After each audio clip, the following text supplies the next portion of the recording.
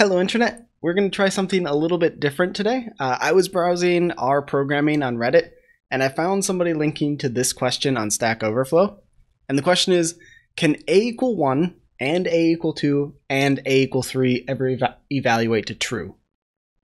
And the interesting thing is, yes. And so we're going to be demonstrating how you can do that in C#. We're going to talk a little bit about why you might want that to be possible. It's kind of an edge case, but we'll talk about that. And we'll talk about probably why this came up, and then also a little bit just generally about running into these kinds of things. So this is just, I don't know, it's kind of a messy question.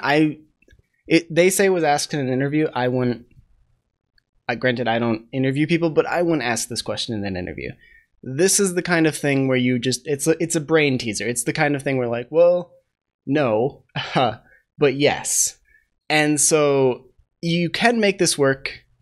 You just shouldn't. And really the problem is you'll run into somebody that thought this was a good idea and implemented it this way. And then you have to go and kind of work around what they did because it's just too much work to change it back. And so if I go here, we have just this basic unit test that I put together. It's passing right now. And we have the messed up class, which just has a size that we initialize, and then it just outputs a size. So our current test just creates the class and then says, is it equal to the value that we set?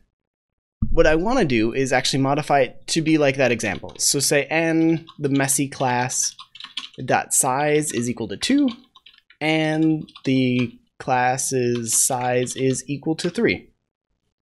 Now if I do Control R, Control, that's the control panel, that was wrong. Control R, Control T should rerun tests, or I can just hit run all. And this will rerun and fail. Hopefully it fails. If it passes, then I've already screwed this up. But obviously 1 is not equal to 2, so this isn't going to work. And the problem here is we're assuming that this size, this get, is going to always return the same thing. The problem is that doesn't always happen, and in some cases that's by design. If you're familiar with Unity 3D, they have a class called random, and that just has a value. The thing is, the random value in Unity isn't equal to the random value if you get it again.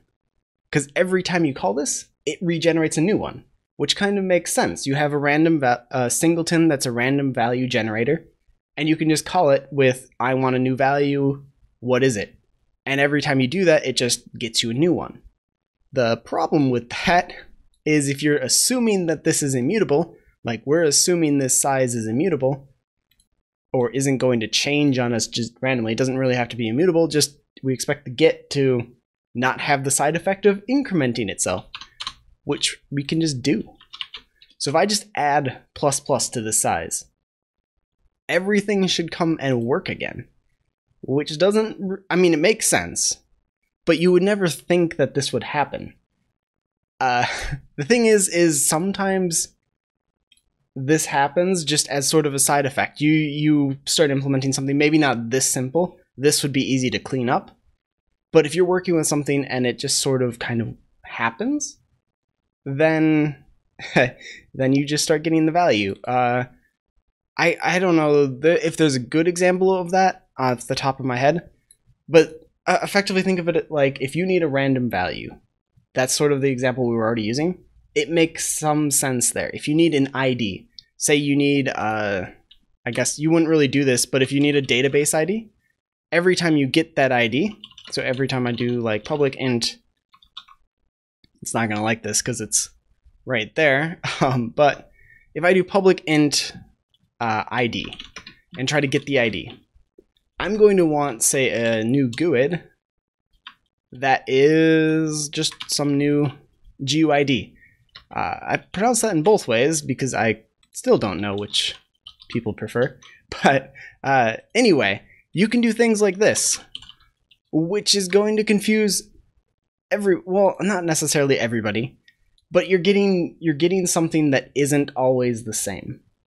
And I don't know, I kind of wanted to use this video to kind of talk about unexpected side effects and why you should be careful of them. I'm not sure if I'm doing a good job, but basically keep this in mind, I guess. When you're writing code, you don't want something that gets a value to change that value unless it's very obvious that that is going to happen and you document that sufficiently, because nobody's going to expect your getters to change it. And so that's sort of, I think that's sort of what the interview is kind of trying to get at. I honestly don't know. Like I said, it doesn't make sense as an interview question. It feels too philosophical. It doesn't so much test your programming knowledge. It tests your, not even critical thinking. I mean, you could probably reason through it, but it's more, why would you encounter this? Maybe to test your knowledge of the language, but it's not that hard. You just increment. If you have getters and setters, this works. So I don't know. This is sort of just what I wanted to cover and kind of talk a little bit about the dangers of side effects. You can make this happen, and some people will. Some people will be like, all right, somebody told me that I need this case to happen. How do I do that? The easiest way, just increment it. It's 2 characters. You're done. You've just completed that work. But at the same time, you could create a method, for example, that is get and add, for example. And so you want to just have some sort of added value. And we'll just default that to 1. So if you don't give it a value, it just automatically increments by 1. And if you just call it, it just returns the original value and then increments it. And so really the way to implement this, just int the size. We'll call this, I like to use ret when I'm just having a random return value. I'm not sure. For basic things, it kind of makes sense, but it's also kind of like that temp variable that you have where it just is a poor name. And so if you get this, we set it to the size, and then we take size plus equals our added value. We can't use plus plus because I added it, so you could actually increment this by, say, 5, and it just works. And then we want to return our return value. So we get the original value, we increment we set the new value, and then we return the old value. Basic stuff. And so you can actually just replace this with a get and add call. We don't even need any arguments. We're done. And it just sort of, I don't know, it's easier to understand. You kind of know, oh, that's not right. But you kind of know what's going on here where you previously didn't. And this actually, I'm going to totally screw this up. But there is atomic integer. Or not. There's some sort of, anyway, getting distracted. I think I just used the Java type. But there's atomic classes that do exactly this, and they do it in a thread safe way.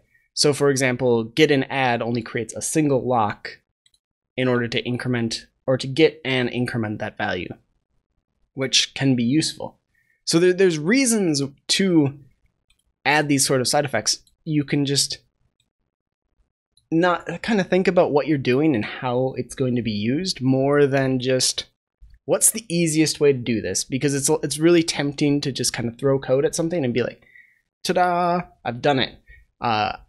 And sure, you solved the problem, but have you solved it in a way that you're going to know what's going on in a week or 6 months or 10 years? So that, I don't know. That's sort of what I wanted to cover here. I felt like this problem was kind of bringing that up, and so I kind of just wanted to branch off on that. So yeah, that's it for this video. I haven't really done anything like this, which it feels more theory, and I don't know what you guys think about it. So let me know in the comments if this is something that you enjoyed and you want to see more of, or if you think there's something I can do to make this kind of style better. But anyway, I'll leave it here, and I'll let you guys figure that stuff out. So until next time, see you, Internet.